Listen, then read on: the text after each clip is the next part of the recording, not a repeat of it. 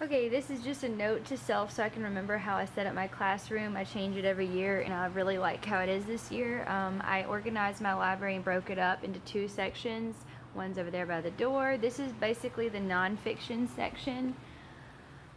Student stuff, social emotional learning, their work, my desk, my supplies, teacher binder, sub binder, resources I need, fiction classroom library, and how it is categorized, favorite authors, read-alouds, animal buddies that students can read with,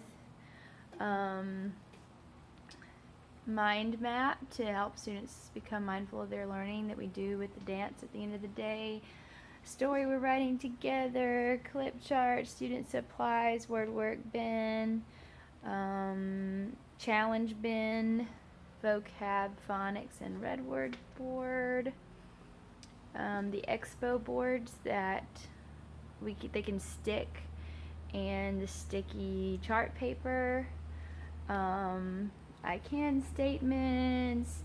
I love the rugs rolled up in the crate neatly. The students will probably roll up on Monday. Our nominations and morning dance first thing in the morning. I do a lot of pictures.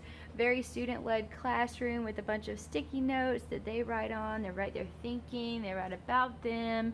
They write their response to a book like The Bad Case of Stripes. They love the picture schedule. They go up whenever they have a question about when something has happened, the passwords for student apps and websites, and then a growing word wall, which is on chalkboard. What is that paper? Vinyl. It's sticky. That is a growing word wall that I can add to throughout the year. I think that's everything. Student bins. Yep, classroom tour. Get to hang up student work here. Very student-centered classroom.